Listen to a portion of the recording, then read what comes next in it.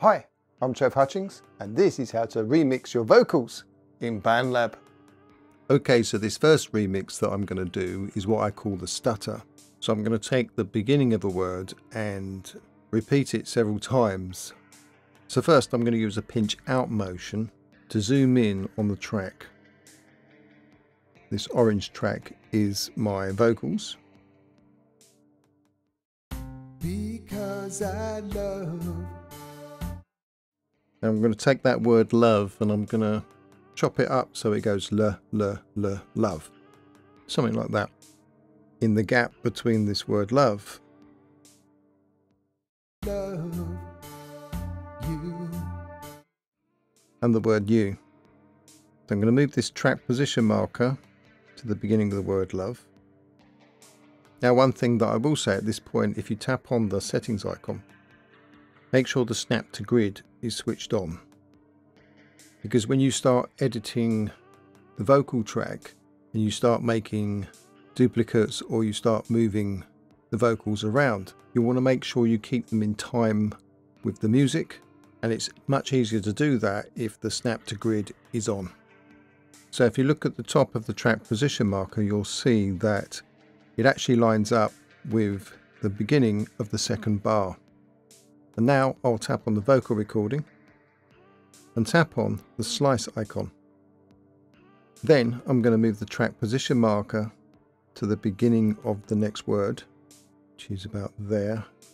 But I don't want to clip the beginning. If I leave that track position marker there, I'll clip the beginning of that word. So I'm going to move it back to the next dot. Just zoom in a bit more there. So I can bring this dot up. I want to get to that one, just there. Then I'm going to tap on the vocal track again and tap on the splice icon. Now I just want a very small part of this word love, so I'm going to move the track position marker just a little way into this word love. And then I'm going to tap on the vocal track again and tap on slice. Now the section after the slice I'm going to tap on, and I'm going to tap on delete. Now that doesn't actually completely delete that section, because if I was to take the end of the track recording and drag it to the right, you'll see that that part of the track vocals is still there. So now I'm going to tap on this section of love that I've got left. Actually, first I'm going to play it just to see that it's the right amount. Yeah, that's about right. I'm going to tap on that section of recording. Then I'm going to tap on the copy icon. Then I'm going to move the track position marker so it lines up with one of the markers on the ruler. And then I'm going to tap on the blank area of the track and tap on paste. I'll just play that to see whether I've got my distance right. Okay, I'm happy with that, so I'm just going to move it a bit further down and do another one. Tap on it and tap on paste. Now I haven't really got space to do a third one, so I'm going to drag the end of this second repeat so that I get the rest of the word back again. So we get this effect. Love you.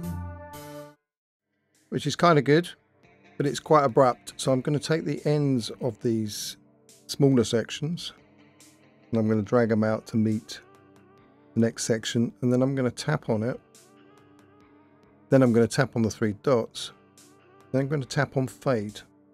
And I'm going to drag this fade back along the bottom and drag the right dot to the left until it's about 3/4 of the way along the line, and then tap on the tick icon. Now if I play that, it's much more pleasant. So I'm going to do the same with the other section.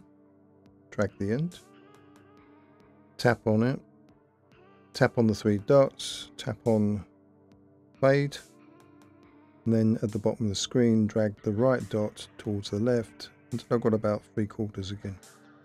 Tap on the tick icon, Now if I play that, let's go back to the beginning, we'll see what it's all like now. Because I love you.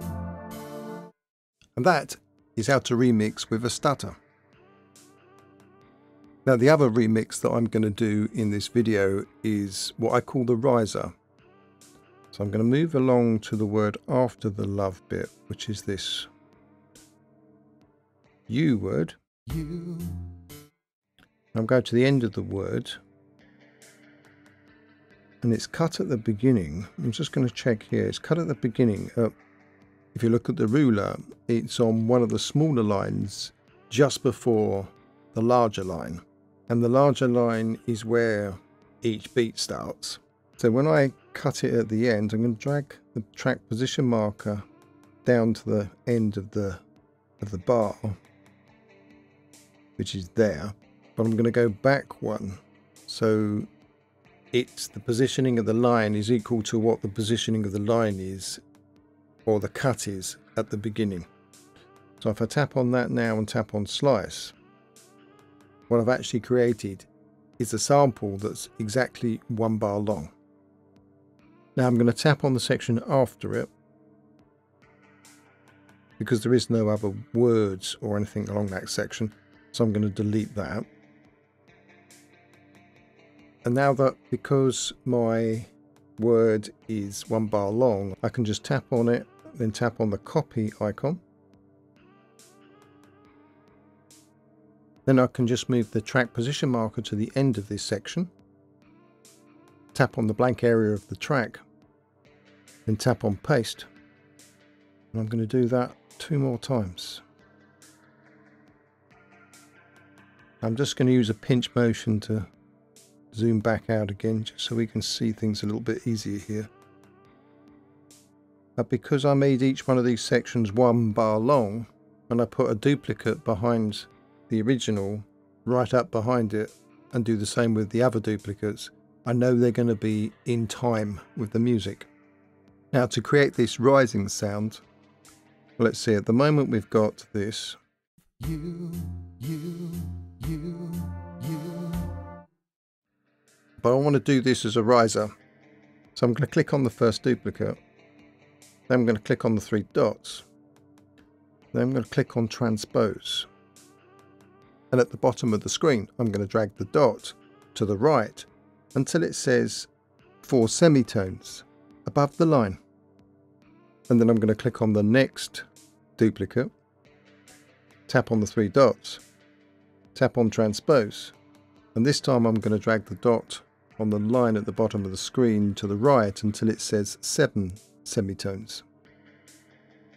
Then tap on the tick icon. And then for the last one, I'm going to tap on that, tap on the 3 dots, tap on transpose, and then I'm going to drag the dot at the bottom of the screen to the right until it says 12 semitones. Then tap on the tick icon. So what I've done there is change the pitch of the 3 duplicates. So one of them is 4 semitones higher, one is 7 semitones higher, and one is 12 semitones higher. And the reason for doing that is because that positions each at a pitch which is in the same chord as the original sound. So it will fit nicely into the music because it uses the same chord notes as the song. Because I love you.